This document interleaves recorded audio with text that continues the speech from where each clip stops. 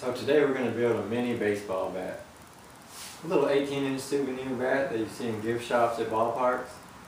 I was looking around online and see if someone could show me how to help me out on the way. Didn't find anything, so I thought I'd make this video and help out anyone else out there who's looking to make one. Alright, so I've got this little souvenir bat here that I've been using as a sample. Take some measurements and go from there. So first things first, I decided to lay out my blank next to the bat that I had and a yardstick just to get an idea of where I was going. I used the calipers to take some exact measurements, which I'll show you here in just a second. But before that, you're going to go ahead and mark an X on each end of the blank and you know, find a good midpoint there so you can mount it up in the lathe and have a good center.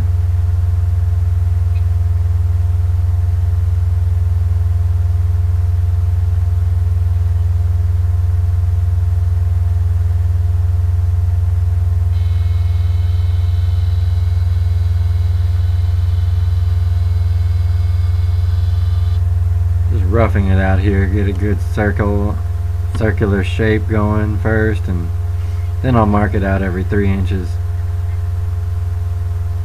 Now in mine I measured down from the tip of the barrel going that way, 3, 6, 9, 12, 15, 18. Get my parting tool sharpened up a little bit first, and now you leave the barrel at 1.3 inches. Then that first mark is 9 inches down from the tip of the barrel. That one is going to go down to 1 inch.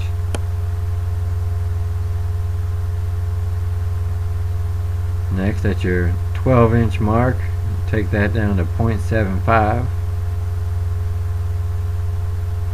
And then at the 15-inch mark, you go to 0.6. That's the thinnest part. That's the handle.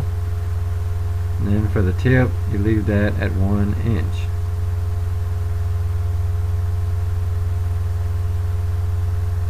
After you've got all those down to where you want them, you can just start taking away some wood.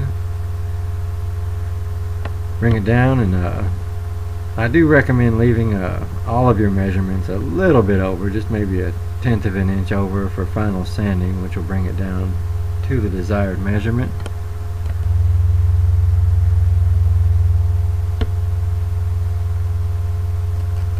So after I got a good shape that I liked, I went ahead and sanded it up and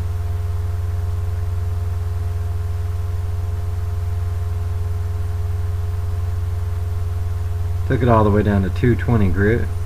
Got a nice smooth finish on it.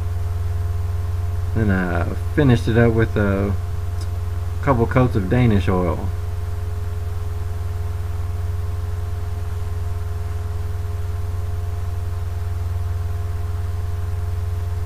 Here's a valuable lesson I learned. I was going to transfer this image on here and I forgot to reverse the image in Photoshop or whatever image editing software you use. So mine came out reverse, see? So I had to sand it off, go back and have a redo on that. And got it right the second try. Now I'm just taking a wood burner here and outlining the logo that I transferred on, and go back and fill it in.